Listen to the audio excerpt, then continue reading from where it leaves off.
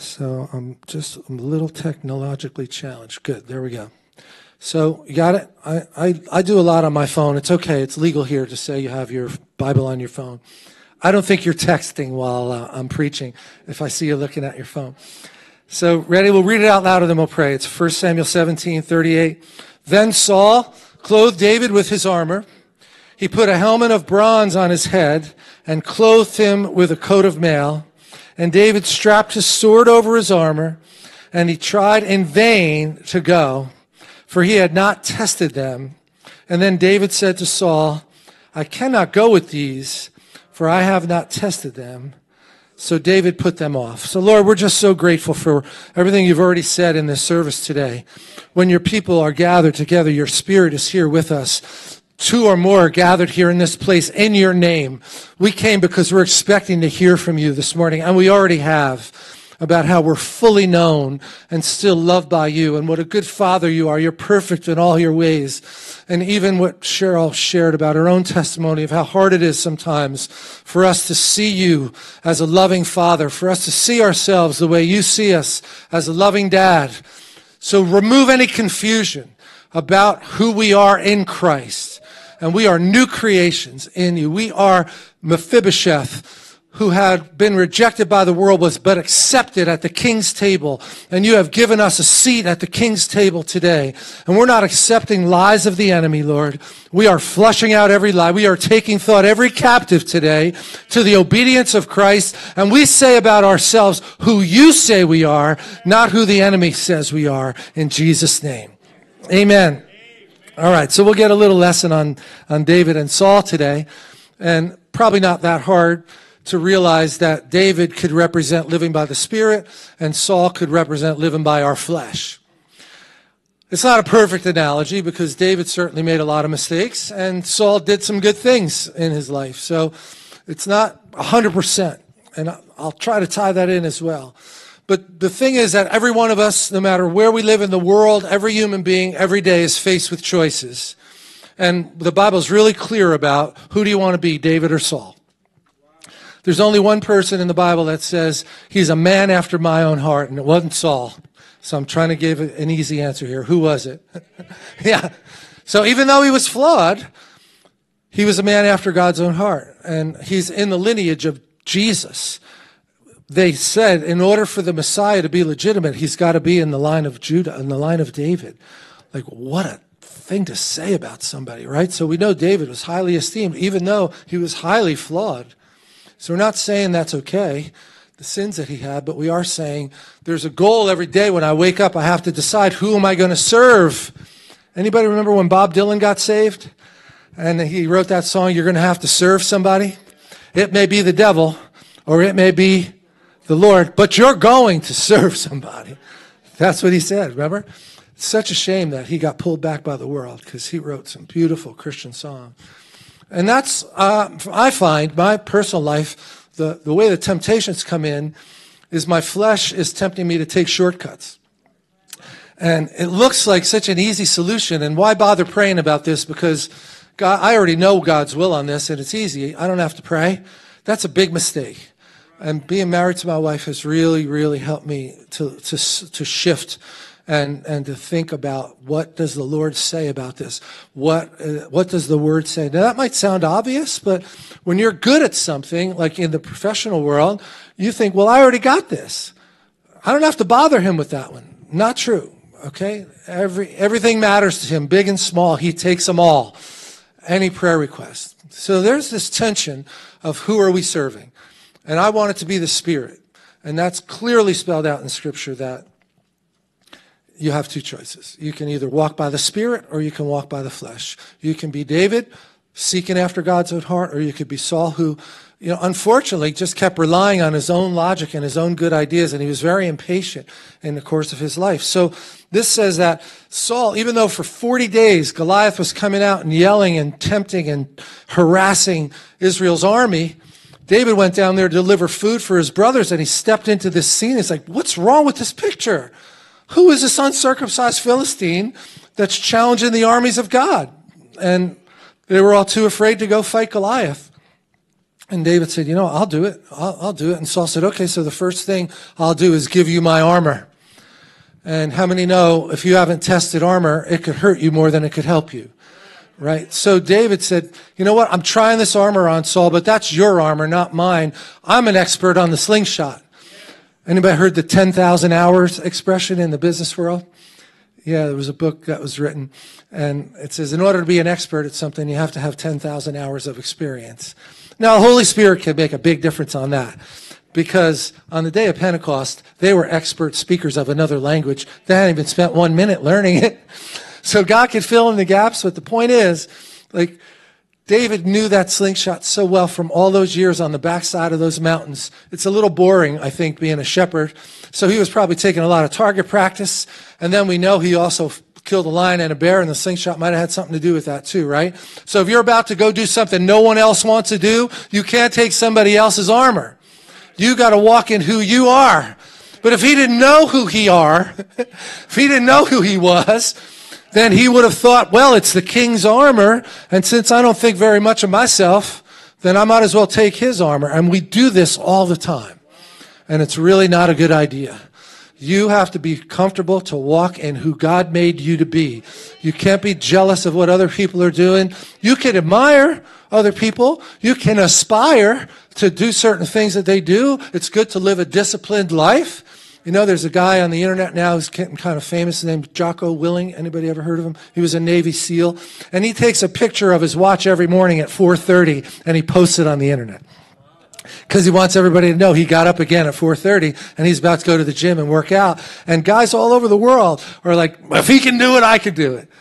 So it's inspiring, right? Because his line, which is pretty good, is very biblical. Discipline is freedom. That's not what the enemy's telling you. But Navy SEALs, man, they realize in order to stay alive, I've got to stay really disciplined. So discipline about the Lord is also freedom. You wake up in the morning, you start your day in the Word, and you start, maybe, you know what, I'll just donate the communion cup, and you could try it. Take this home with you.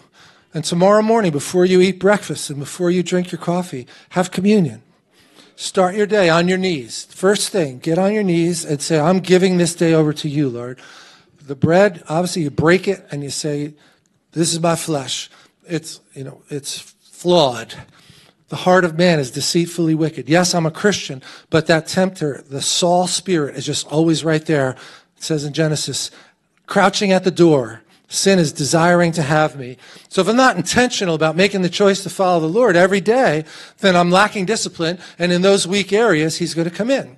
And look, David was a man after God's own heart, and the devil still came in through a besetting sin in his life. Clearly, he had a problem with his sexual appetite, and it never got resolved. So we're going to try to talk about some of these things today. But before I do, let's just think about a little history of what we read about.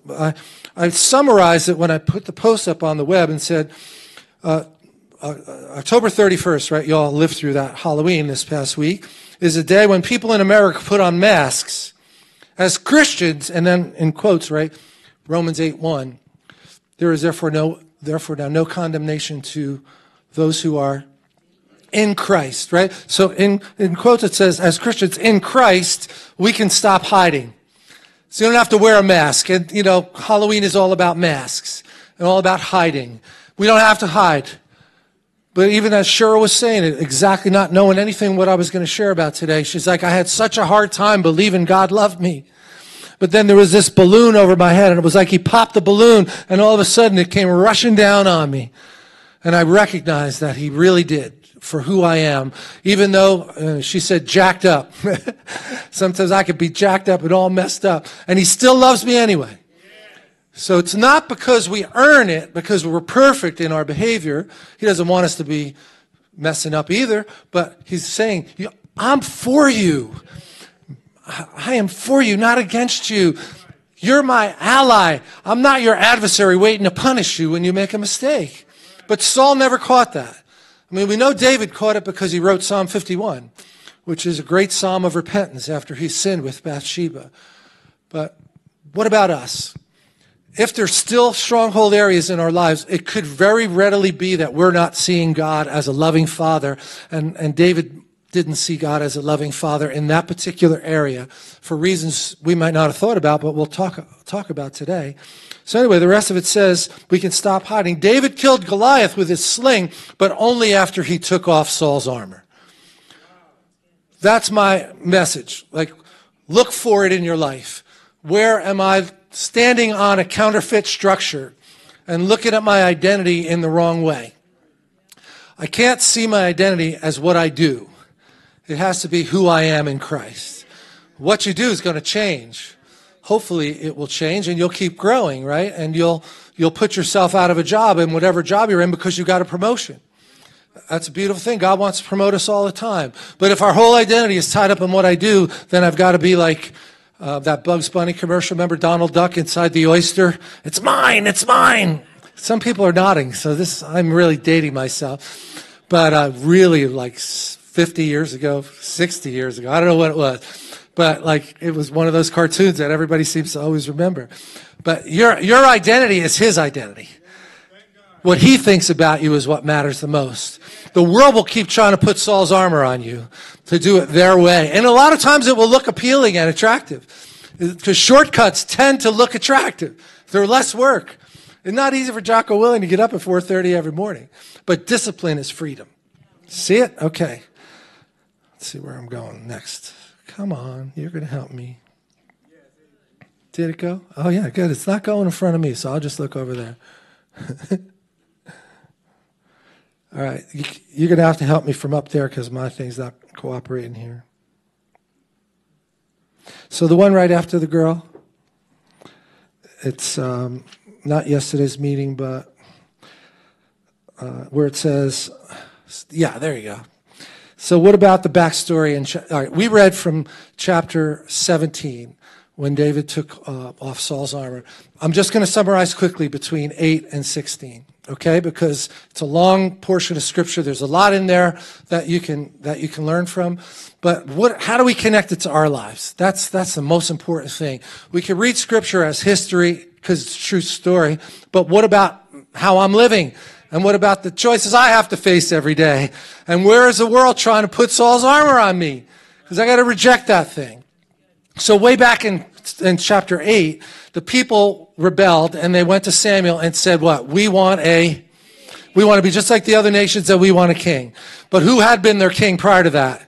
The Lord, right? It was through the prophets. So this is a bad sign that their hearts are drifting away from the Lord. And then God speaks to Samuel in that chapter. It says, they haven't rejected you, Samuel. They've rejected me. God speaking to Samuel.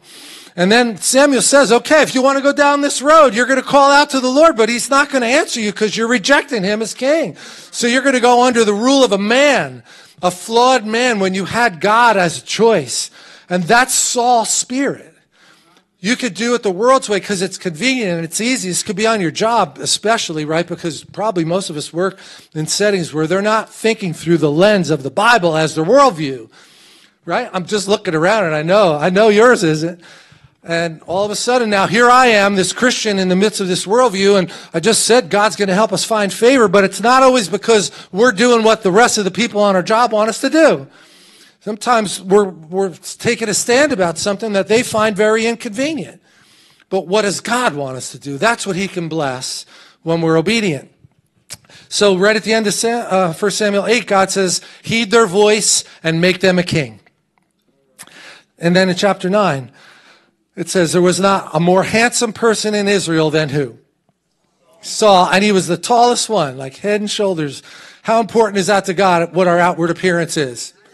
Not very. How many are happy about that? Yeah.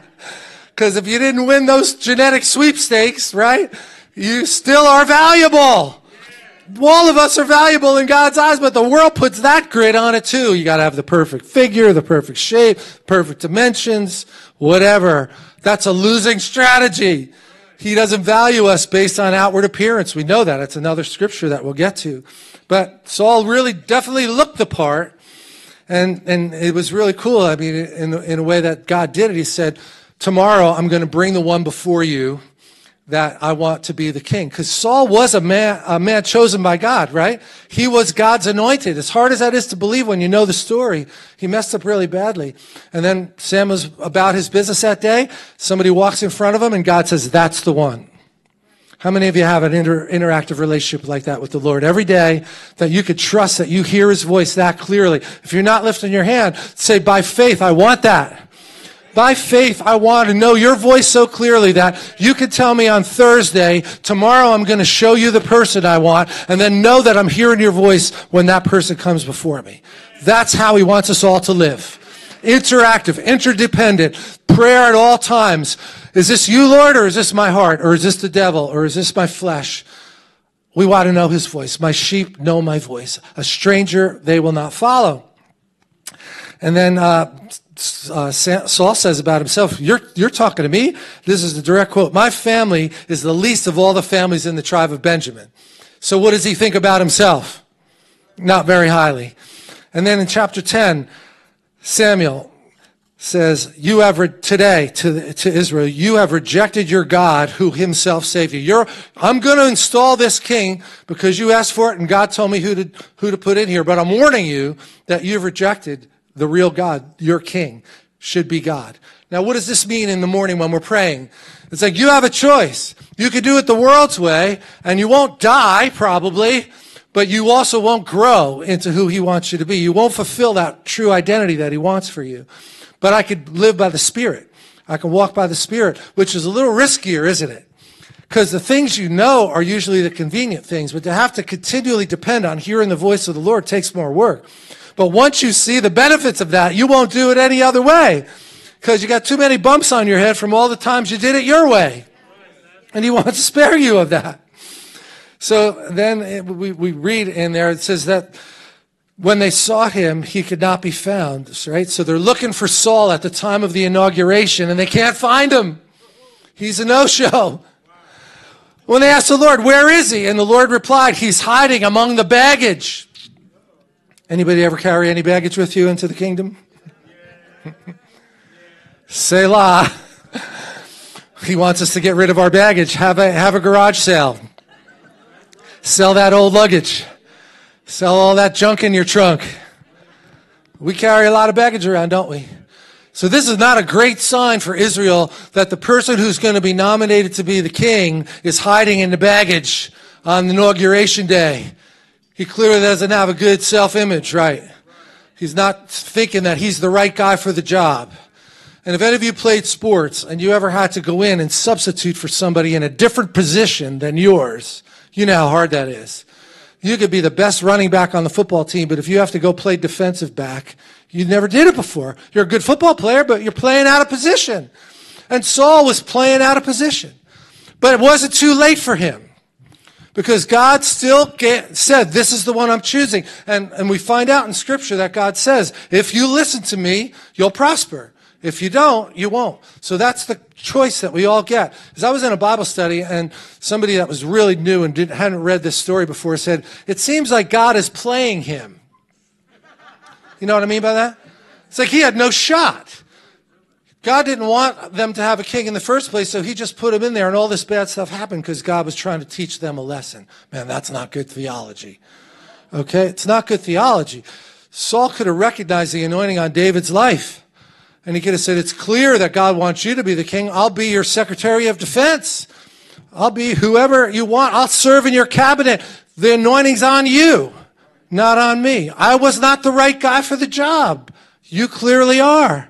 It's hard to do, isn't it? Because now all of a sudden, you know that you're playing out of position, but you want everybody else to think that you're supposed to be there. How much work is that? I didn't go to the Juilliard School of Acting here. If there is one, I don't know. But man, like this is a lot of work to have to act to live up somebody else's expectation of who they think you should be.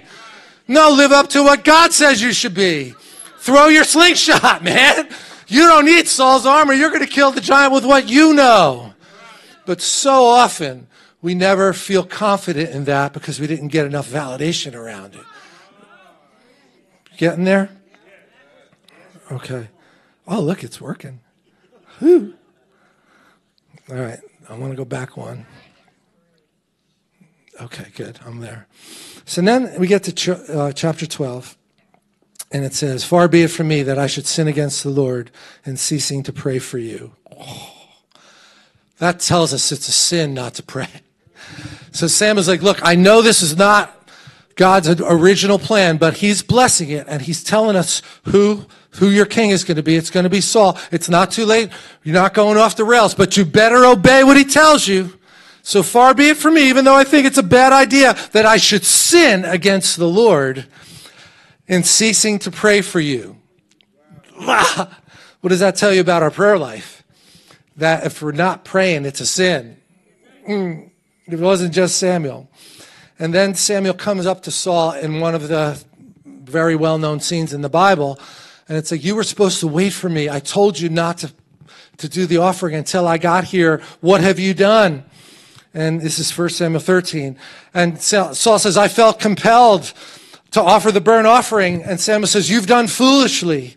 Your kingdom shall not continue. The Lord has sought for himself a man after his own heart. And that was David on the backside of that mountain. God says in 1 Samuel 15, I greatly regret that I have set up Saul as king, for he has turned his back from following me. And some people read that and say, oh, well, God made a mistake. He didn't make a mistake. It's that Saul had a choice. We all have a choice of whether we want to listen to the Saul spirit in us or whether we want to go the route of David and be the man after God's own heart. This is daily, isn't it? Am I the only one? I get tempted often. And it's a constant thing of disciplining. I love that expression. Obviously, I've said it enough. Discipline is freedom. Reading the Word, staying in the Word, watching what I listen to, watching what goes in my eye gate and my ear gate. You could call that legalism. I call it protection, right? I call it keeping my immune system strong and my gut biology or whatever that is, in nutrition. Is I want a healthy culture in my body. And if I'm feeding garbage in, guess what comes out? You knew that one already, didn't you? So 1 Samuel 16, this is where it gets a little touchy. Because God says to Samuel, how long will you mourn for Saul, seeing that I have rejected him? There's no slide for this, so don't worry. I didn't put a slide. Just wanted to summarize it. How long are you going to mourn, Samuel, for Saul? I've rejected him from reigning over Israel. Fill your horn with oil and go, for I have provided myself a king among Jesse's sons. What a great thing that we know God is in charge. Of the increase of his government and peace, there shall be no end. He is in charge. He's seated on the throne. Our lives look very chaotic. The political scene looks very chaotic, doesn't it? You try to watch these stories on the news and it's like, oh, what the heck is going on? I watch one channel and then I look at the other channel and it's a totally opposite story. It's like marriage counseling. It really is. Because if I talk to the wife by herself and then I talk to the husband by herself, I'm like, you two people can't be married. That's two totally different stories. Now, and I'm sure that would be true if me and Trish, had that too. I'm not criticizing anybody. It's just so human nature that we see things through a certain lens. And everybody else that doesn't see it that way is wrong, and we're right. And if they could just be more like me, the world would be a better place. No. Right? We all have something we can learn. So Samuel's there, and he sees these sons coming by him, and they're very big and strong. They're soldiers, and now Samuel, very mature guy, prophet, saying, this must be the one, because he looks the part. And God says to him, wait a minute, don't look at his appearance or his physical stature. I've refused him. The Lord does not see as a man sees. For man looks at the outward appearance, but the Lord looks at not at the resume, not at the bank account, not at all the car that you drive. That isn't it.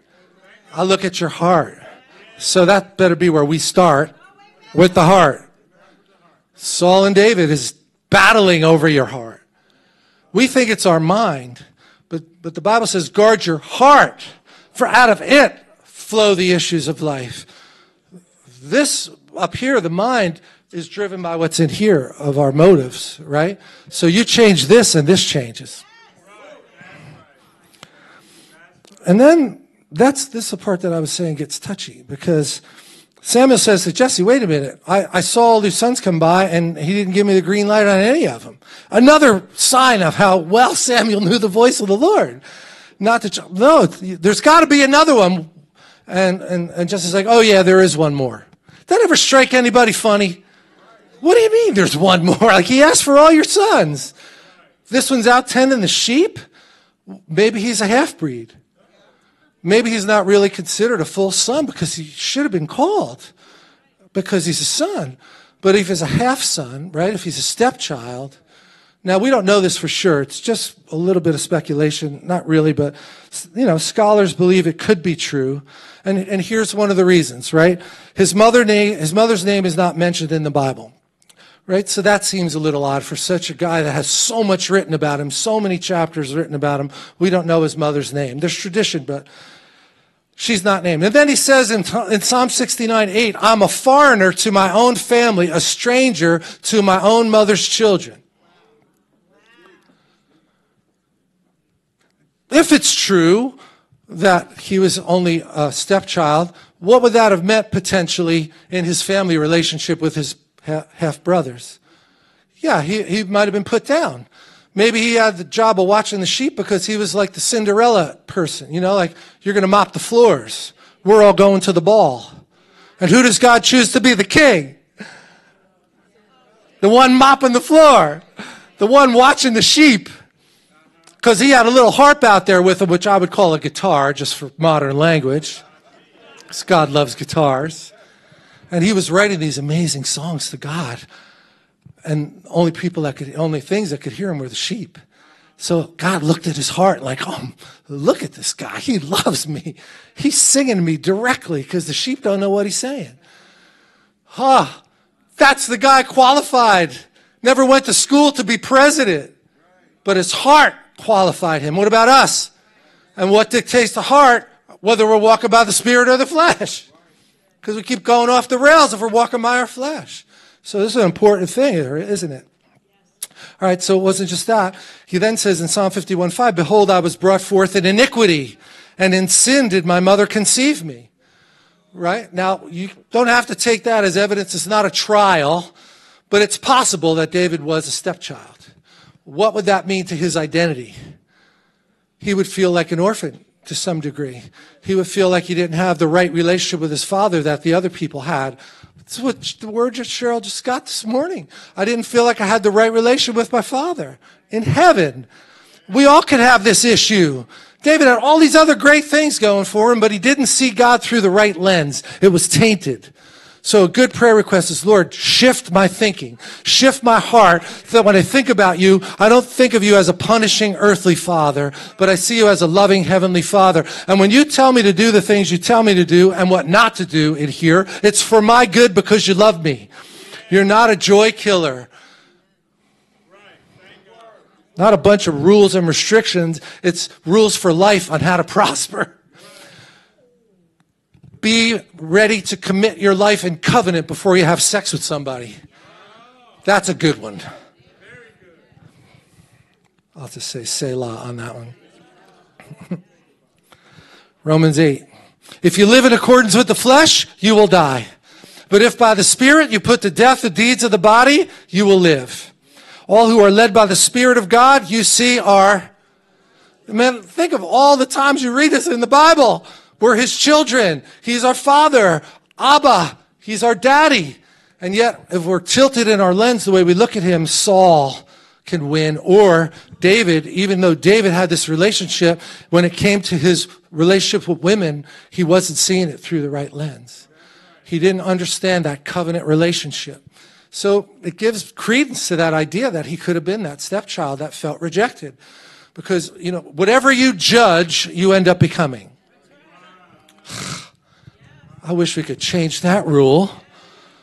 But what you have to do is repent of judging. Not change the rules of engagement were set when Adam and Eve sinned in the garden. That's just the way it worked. That brought death in, and part of death is judging.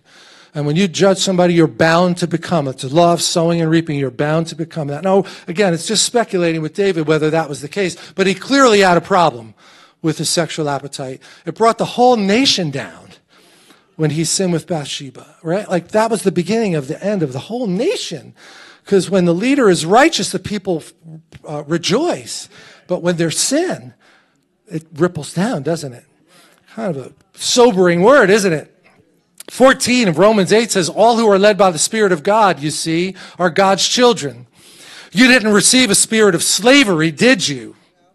A little louder, please. No. To go back again into a state of fear. No, you received the spirit of sonship, in whom we call out, Abba, Father.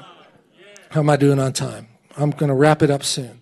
So here's something that hit me while I was studying. It's like we have this choice between our flesh and our spirit. Our spirit is the father of lights. That's what the Bible says right here in James 1:17. Every good and perfect gift is from above, coming down from the, come on, Father of lights, with whom there is no variation or shadow of turning. And then this flesh side is the father of lies. And lights and lies sounds pretty close, doesn't it? Especially when Satan comes as light. Ha! So there's clearly a contrast here between light and darkness. And Jesus said, I'm going to take you out of darkness and bring you into light, the light of the kingdom. So that's what it says in 8:44 of John. You're children of your father, the devil. And you love to do evil things that he does. He was a murderer from the beginning. He's always hated the truth because there's no truth in him. When he lies, it's consistent with his character, for he's a liar and the father of lies. Why do we ever want to associate with that? Because it's clearly the wrong camp. It's clearly the Saul fleshly side and not that spirit side of saying, Spirit of truth, Holy Spirit, that's one of his names. Come and fill me. You guys doing all right? No condemnation. It's a choice.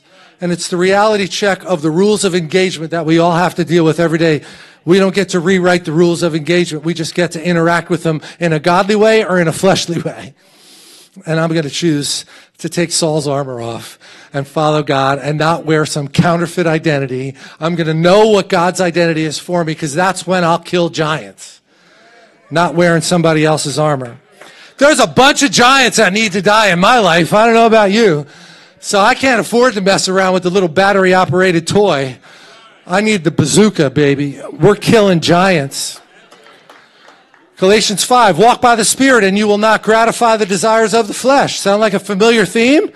For the flesh desires what is contrary to the Spirit, and the Spirit what is contrary to the flesh. They are in conflict with each other, so that you are not to do whatever you want. It says in this version. People say, oh, I don't have a problem in that area. You're not the best self-assessment person that there is. And usually when you say, I don't have a problem in that area, you let your guard down and boom, you just open up the door. I think he listens for that one. Oh, good. We have an overconfident person who doesn't realize that they could fall. Ephesians 4. This is an action word, isn't it? Throw off your old sinful nature and your former way of life. Who's he talking to? Not unbelievers. He's talking to Christians. So even though you're a Christian, there could still be an old way of life that's still living in you. And that's that flesh side. Hasn't been crucified yet. That's not living by the Spirit. Throw it off. So if he's telling us to do it, it means we can do it. And I would say it means we have to do it.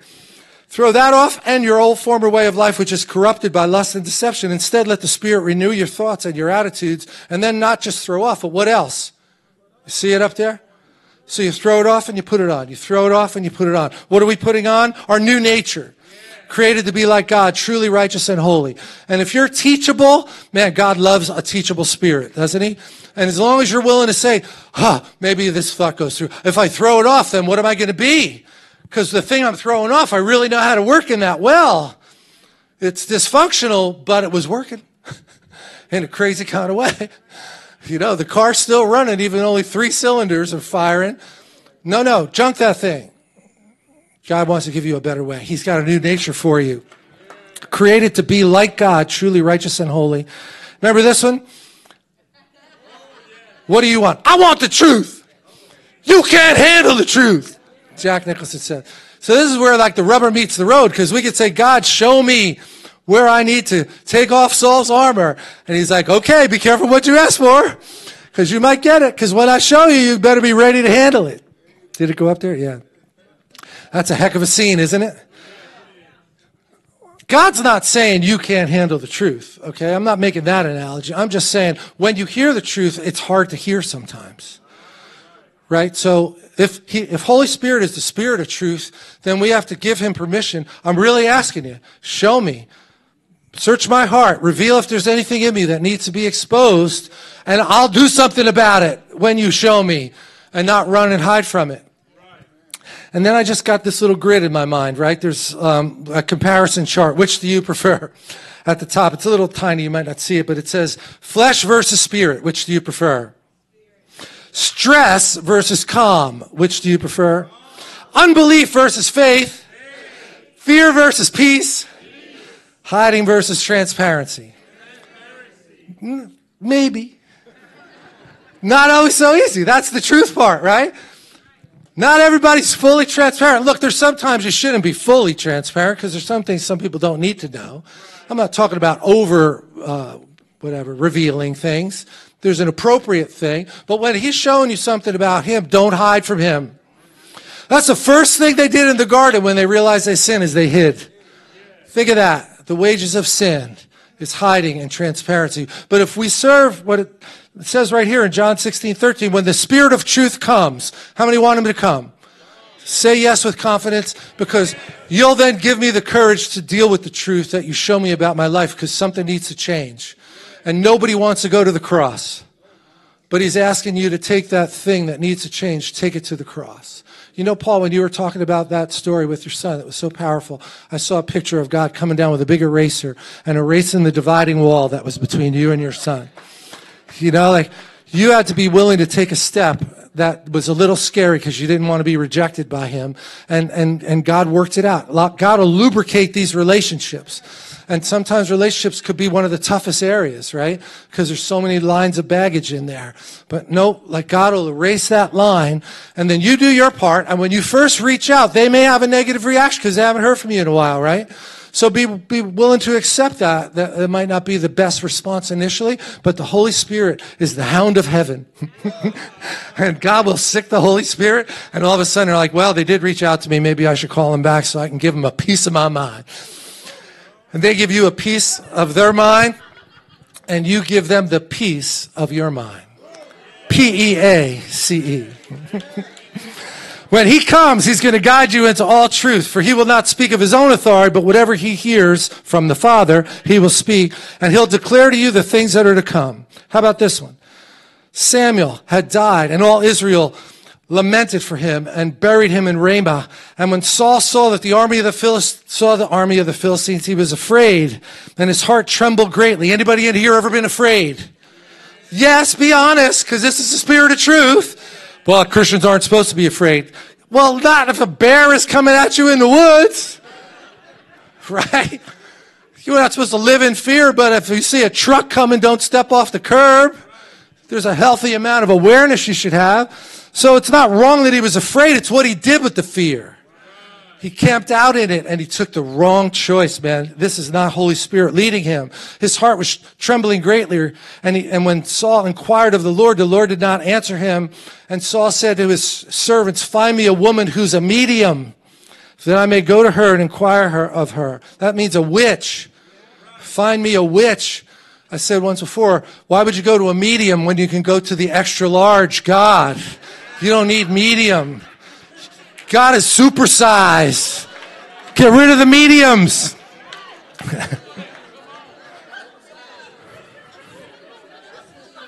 Come on. Hey. All right. This must be the one God wants me to look at. Romans 8. Go to Romans 8 up there, okay? It's just being a little sketchy with me here. I'm almost done. It says the sufferings that we go through in the present time are not worth putting in the scale alongside the glory that's going to be unveiled for us. Whoa. That's really worth meditating on, okay? Because the reason that guy posts his 4:30 thing every morning is because he knows how hard it is to tame your flesh. And how many voices are in your head saying, don't get up, skip it today, you don't need to work out, you're going to have a heart attack if you go to the gym. But you know, your flesh is a really good liar. If you fast, you're going to die. No, I think most of us got enough reserve to handle it for a while. Right? I mean, at least a meal won't kill you. Another portion of Scripture says these light and momentary afflictions. When you have an eternal perspective, even when you're going through a difficult thing, if you're walking by the Spirit, He helps you see it in the scale of the bigger picture. And we're walking through a difficult time now, but everything we're doing now is counting for eternity. And that's not works. That's just the condition of your heart and the condition of your spirit, man. And, when you're in love with somebody, you want to spend time with them. I know we've all heard this, but you should wake up in the morning voracious to get into the Word of God. Wake up a little earlier. Drink a little extra espresso. Make sure you're awake. Don't have your phone out there, ready to check all your Facebook stuff. Start with God. Prioritize God. Give Him the first fruits of your time in your day. I know not everybody's a morning person like me, but I'm just saying there's such a benefit because it sets the compass of your whole day when you do it early. That was just a freebie. But it says that creation waits eagerly for the sons of God to be revealed. Whew. All of creation. Now, if David had put Saul's armor on, do you think he would have killed Goliath? Is that what creation is waiting for? That counterfeit version of David. David had already proven himself to kill with that slingshot. He didn't have to take Saul's armor. So everywhere there's somebody trying to put a counterfeit identity on you, throw that thing off and put on the new nature of God. And you have been very kind to hang in there this long with me. I'm going to end. Let's stand. Thank you.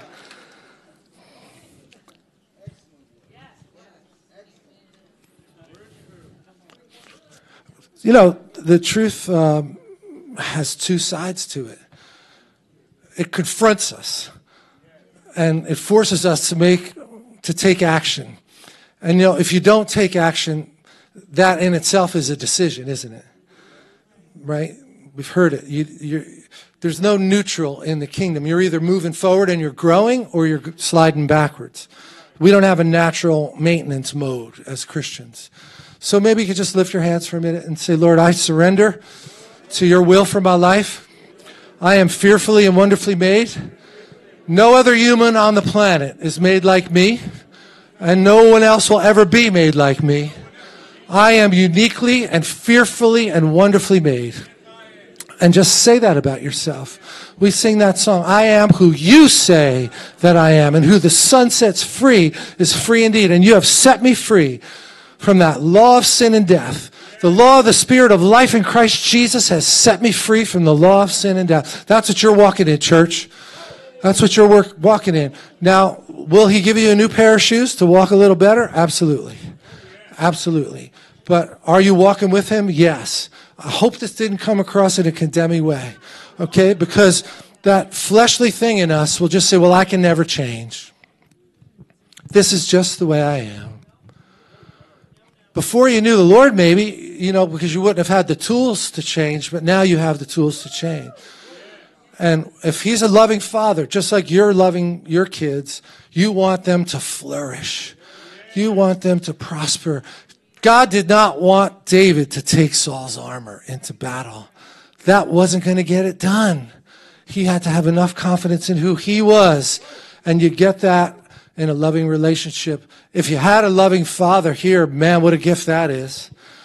It's a big wound in the body of Christ and in the world that a lot of people didn't have that. But now you have the perfect father. So you can have that loving relationship with the perfect father. And I've said it before, but in case you weren't here, there's a great documentary out by a guy about a man named Russ Taff, who was a very popular Christian singer back in the 80s and 90s. And he grew up in a rough home. The only thing that got him free was receiving the Father's blessing from a man of God. The big issue there was his father's abuse. And now all of a sudden this man of God steps in, and instead of what Russ Taff was used to, curses and defilement, this man of God prays a Father's blessing over him. No other program worked to get him to stop drinking. One prayer by a man who was dead a month later. He had gone to visit this man because he was sick with cancer. And for that purpose, that meeting, everything was worth it. This guy's whole life turned around because of a father's blessing. Let's just lift our hands and receive that blessing. Lord, we take Saul off the throne of our lives right now, and we install you, Jesus Christ, as the King of our lives. You are the King of kings and the Lord of lords. Help us, Lord, not to just totally change every single thing. We know that doesn't happen immediately, every single thing, but to show us where you want us to go each day. And not to even have to strive in that process, because once we know that you love us, we can kind of sigh and go, oh, you can let the air out. No big rush. He loves me. He's not going to abandon me. He's not leaving me, because that's not who you are. You said you would never leave us or forsake us. So right now, by faith, we receive that love that you have for us. We receive that Father's blessing that might not have come in the natural, because none of our mothers and fathers were perfect, Lord. So you are perfect. We sang it today. You are perfect in all your ways. You're a good, good Father. You're perfect in all your ways. We receive that love by faith right now, and we claim the fruit, 30, 60, and 100-fold return on that fruit in our lives in Jesus' name. Amen. Bless you all. Thank you for your patience.